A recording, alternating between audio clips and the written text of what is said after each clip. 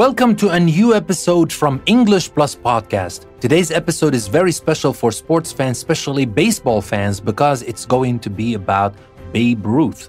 Babe Ruth, the legendary baseball player. We will talk about him in this episode. So now, without further ado, let's talk about this legendary baseball player, Babe Ruth. Baseball fan called him Babe, the Bambino, and the Sultan of SWAT. He set home run records that lasted for decades. His full name was George Herman Ruth, and he became one of the greatest heroes in American sports. Babe Ruth led the Boston Red Sox to 3 World Series championships.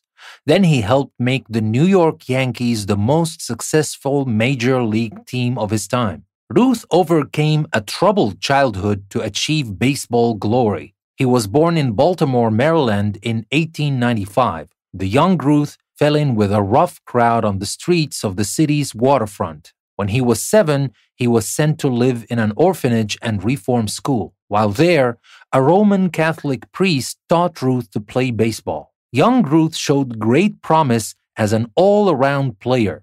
At the reform school, he played first base, third base, and the outfield when needed. He eventually became a catcher. One day during practice, Ruth took the pitching mound. Ruth had never pitched before, but he amazed onlookers with his powerful sidearm throwing style. Most of all, Ruth was a natural hitter, easily swatting balls from his first time at bat.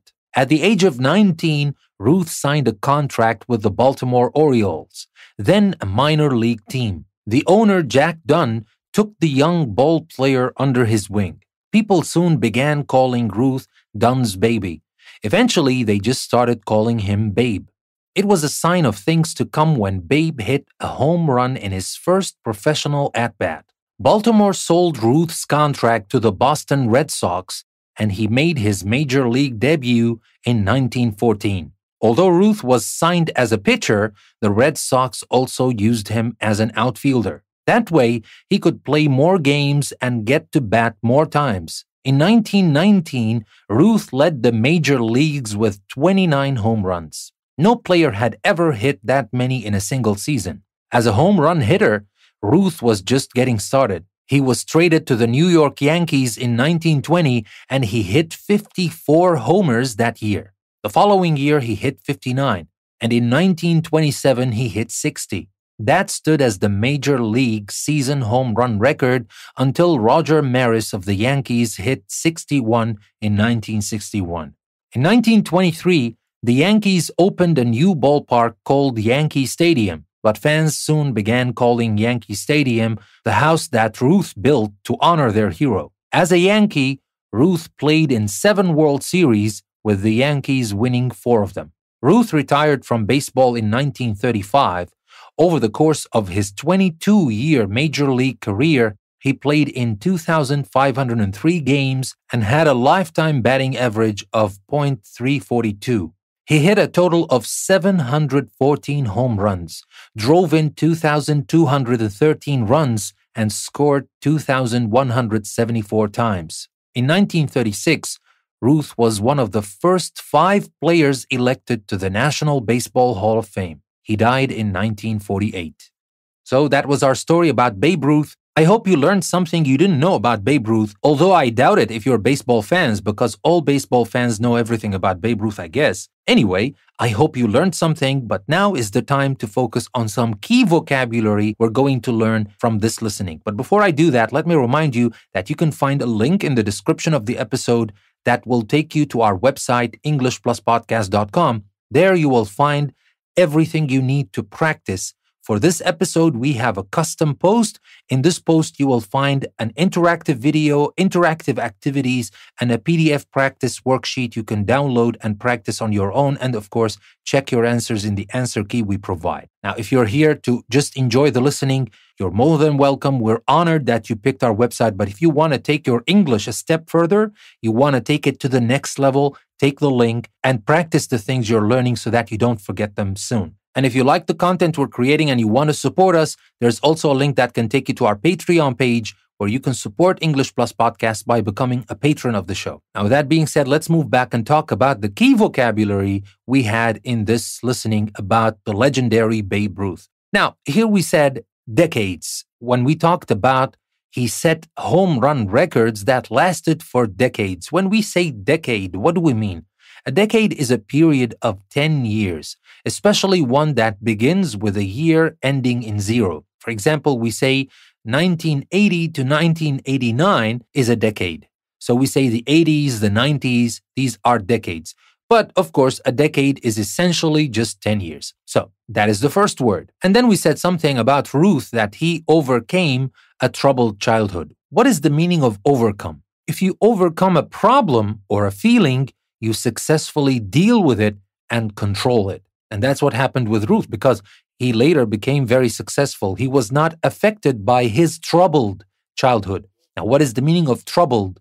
A troubled place, situation, organization, or time has many problems or conflicts. So he did not have the best childhood ever. He had a lot of problems. His childhood was troubled, but he overcame that troubled childhood. And then we said the young Ruth fell in with a rough crowd. Now, when we talk about rough, you say that people or their actions are rough when they use too much force and not enough care or gentleness. And then we talked about the time when he was sent to live in an orphanage. Now, what is an orphanage? An orphanage is a place where orphans live and are looked after. And orphans are people who lost their parents. So he was sent to live in an orphanage and reform school. What is the meaning of reform? When someone reforms or when something reforms them, they stop doing things that society does not approve of, such as breaking the law or drinking too much alcohol. Now, that was obviously a school. It's not like a prison. And then we talked about Jack Dunn, who took the young ball player under his wing. Now, what is the meaning of this expression? He took Babe Ruth under his wing. Actually, at this time, he was not called Babe Ruth yet.